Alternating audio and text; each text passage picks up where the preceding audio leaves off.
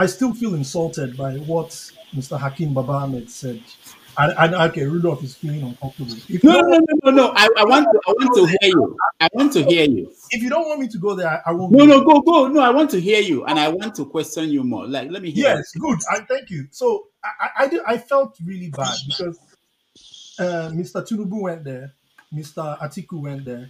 We did not see that level of scrutiny and focus to that extent.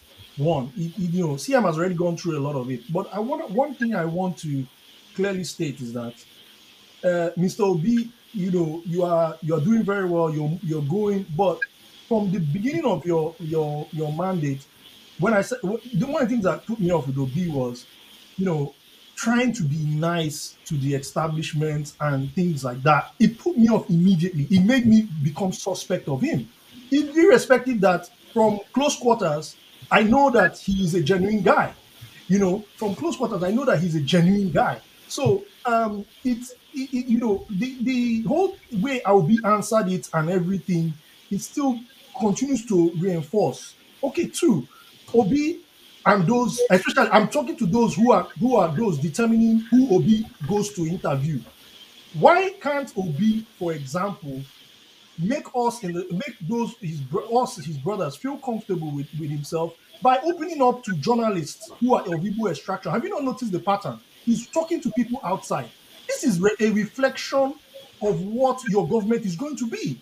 This is the same thing, the same template that Jonathan used.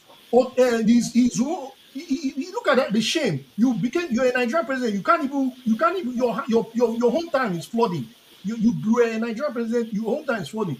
Mr. Obi, this is my advocacy. This has nothing. If I have the option, no doubt you are the best candidate, we'll vote for you. But that doesn't mean that as an Igbo man, I should be deluded to this thing. It's either you're white and you're white. If you state like CM said it, state the facts. Let everybody grow at their own rate. The governor of Maine and the governor of California cannot be mates. Simple. That is the only way mediocrity can be taken out of Nigeria. And that is the only way that Nigeria can be good. If you don't have what it takes to field a good football team, then that's your business. But going to promise the North, it's still reading those scripts of the Jonathan days, the Azikiwe days, we are past that. But when you go to the real intentions of the same people that you are trying to do, they are not looking at you as a Nigerian president. Let's be honest. They're looking at you as an Igbo man. They're looking at you as an Igbo man. That's what they are doing. So what are we deceiving ourselves? Let's be on. I just want the Obi. I'm very disappointed that the pattern is clear. That apart from Tochku, who else have you really opened up interview to? You've been avoiding every other All right. Thank you. Gathering of Igbo people. You need to address us and tell us what you have, because we too will vote for you. Thank you. We're not it's still that inequality that you are peddling in this your campaign. Okay. Tinubu, you can look at Tinubu, look at the other people. They are talking to their people. You see them in their gatherings talking to their own people.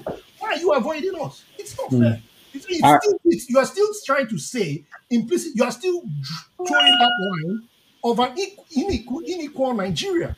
So how can you now convince me now for a fact that you are going to take the plight of the Igbo man seriously? All right. Thank you, Mr.